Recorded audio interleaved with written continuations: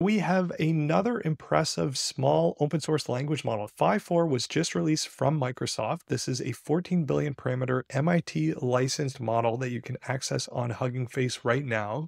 And what's really impressive with this model is even though it's a 14 billion parameter model, on the MMLU, this model ranks up there with Llama 3.370b as well as Qwen 2.570b. So in this video, I'll quickly go over the model card. I'll touch on just a couple pieces within the technical report, and then I'll show you how you can set this up and run it on your machine, as well as within your IDE if you'd like to try this out. First, let's read through the description as it's stated here. PHI-4 is a state-of-the-art open model built upon a blend of synthetic datasets. The data is filtered from public domain websites and acquired from academic books and QA datasets. The goal of this approach was to ensure that small, capable models were trained with data focused on high quality and advanced reasoning. PHI-4 underwent rigorous enhancements and alignment process, incorporating both supervised fine-tuning and direct preference optimization to ensure precise instruction adherence and robust safety measures. In terms of the architecture, like I mentioned, it's a 14 billion parameter dense model.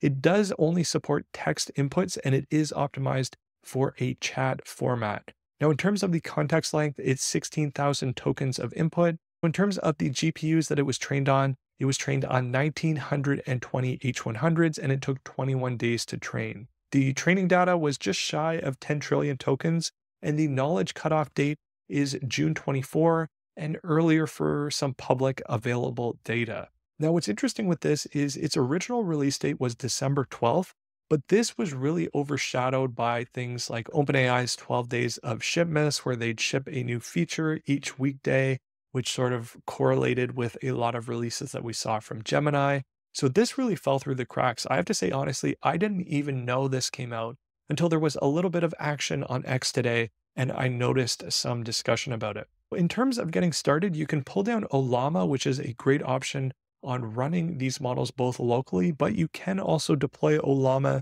to cloud services as well. I do have some videos on that if you're interested. So if you don't have Ollama to set it up, it's really easy to set up. You can just download on Mac, Linux, or Windows. So once it's downloaded, you can go ahead, Ollama run PHI-4. Now, if it's the first time that you're pulling down the model, it will take a little bit of time. I think PHI-4 is about 10 gigabytes of data. In terms of my machine, what you're seeing in terms of response time, so I have an M3 MacBook Pro with an M3 Pro chip, and it has 18 gigabytes of memory. I don't have a ton of memory. My computer definitely isn't optimized to run models locally. I know there are a ton of people out there with like really jacked up machines with like 128 gigs. I definitely don't have a machine like that. I'm GPU poor, so to speak. I don't have any NVIDIA hardware or anything like that. But with that being said, the response times that I got are definitely really impressive, especially if I was in a pinch, if I didn't have internet, or if I was in a scenario where maybe I wasn't paying for a service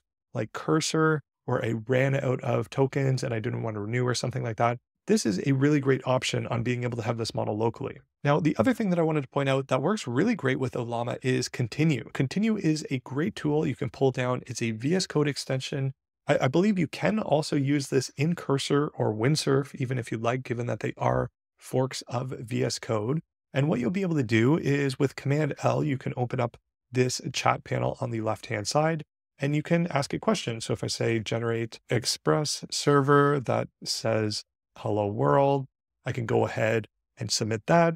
And the great thing with this is it's a much more ergonomic feel, especially for coding, where you'll be able to just put in the code and see all of the different pieces that you need to do along the way. You can just obviously copy the different pieces that you need to paste within your terminal, or for the code that it generates itself, you can go ahead and just click a button and it will port that code right directly within the file that you're working in. You can see this insert at cursor button here, or you can apply it similar to the apply feature within tools like Cursor. That's just another way on how you can leverage PHI-4 if you're interested in using this within a coding context within an IDE. Next, I just wanted to quickly touch on the technical report. So this report, what's really impressive with this is this model actually outperforms even GPT-4o on GPQA as well as math by about 6 points on each respectively. In terms of some of the coding benchmarks like human eval, this scores an 82.6, whereas Llama 3.370b instruct scores just a 78.9 in comparison, as well as Qwen 2.5 at 80.4 respectively. So it still is about 8 points shy from GPT-4o, but for a model that's just 14 billion parameters, this is really impressive and a really great option for a model of this size. So there is a ton of information within this technical report. It's about 36 pages. If you're interested in diving into all of the specifics about how this model was trained and how they created this model, I'll link all of this within the description of the video. I look forward to the future PHI models that hopefully will be coming out soon. Kudos to the team at Microsoft for this new release. I love to see these small local models that more and more people will be able to use. Let me know your thoughts within the comments of the video. But otherwise, if you found this video useful, please like, comment, share, and subscribe. Until the next one.